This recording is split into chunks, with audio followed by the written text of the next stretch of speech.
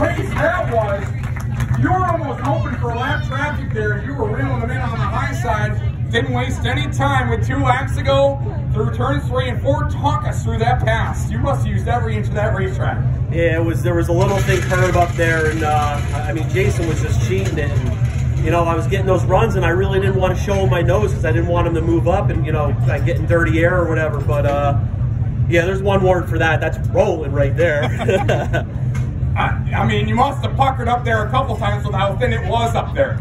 Yeah, on the restart there, he knew I was on the outside of me, kind of, you know, crowded me a little bit, but, you know, that's what you got to do. And then I knew I had to match with him in the middle of 3 and 4 in order to match with him coming off of 4, and I just hit the curb enough where I got a little drive, and the rest was history. Your first career Outlaw win here with the Empire Super Sprints. It takes a small village to get here.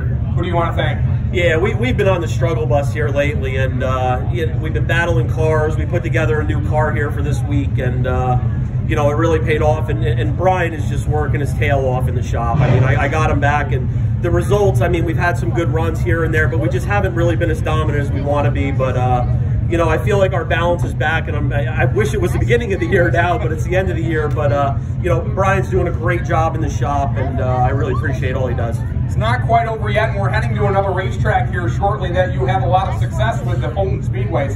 So that's going to make you feel good rolling in here to the tail end of the year.